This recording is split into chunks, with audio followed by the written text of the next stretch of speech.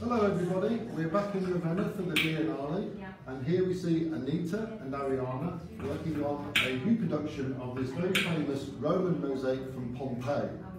Now normally in Roman work you don't get symbolism.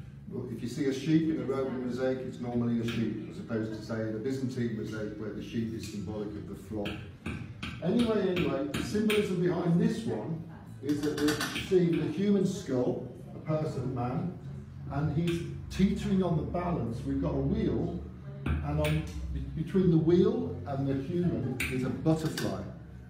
And if the butterfly flutters its wing one way or the other, it'll knock the balance away. And on the one side is the peasant's garb, and on the other side is the finery of somebody who's very wealthy. So the symbolism is that within the flicker of a butterfly you could be rich or poor. And that's it.